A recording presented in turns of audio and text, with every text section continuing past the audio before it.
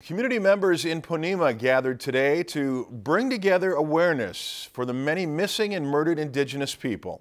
Lakeland News reporter Sherelle Moore shows us how the event is helping family members heal.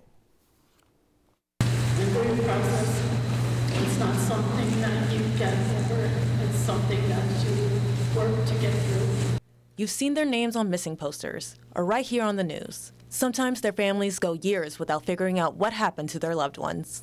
Today's Missing and Murdered Indigenous People event was meant to bring awareness to a problem that's been happening for too long. There's so many of us that are being impacted and grieving, and it's really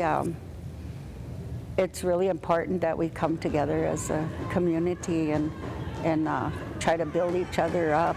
The day started with a prayer and a few songs. Then people took turns speaking about their missing and murdered family members. Meanwhile, an artist painted a mural. Morrison helped plan the event. Her own daughter went missing in 1996 and was found 12 years later, buried in a cemetery under a different name. It was Christmas Eve when they brought her to us. And so on December 26, 2008, we had her wake here in Ponemah. Now, the handprints on this mural were created by the people who are here, but it's important to remember what they represent. They actually represent the people who could not be here.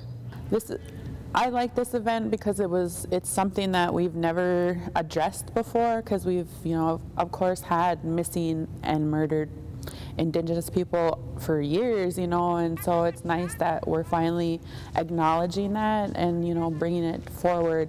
Later, attendees took to the streets to march in honor of their loved ones. The day ended with food and a few more speeches to remind the community to not lose hope. The more we share our stories, I think it builds our hearts back together, somewhat repairs our hearts, and I think that's what's most important, is to try to put our broken hearts back together again. It does help. It does help to know that there's other people that haven't got to bury their loved ones like I haven't yet, and that's the hardest part, is not having closure. Reporting in Ponemah, Sherelle Moore, Lakeland News. This was the first Missing and Murdered Indigenous People Walk. Organizers plan to make it an annual gathering. If you enjoyed this segment of Lakeland News, please consider making a tax-deductible contribution to Lakeland PBS.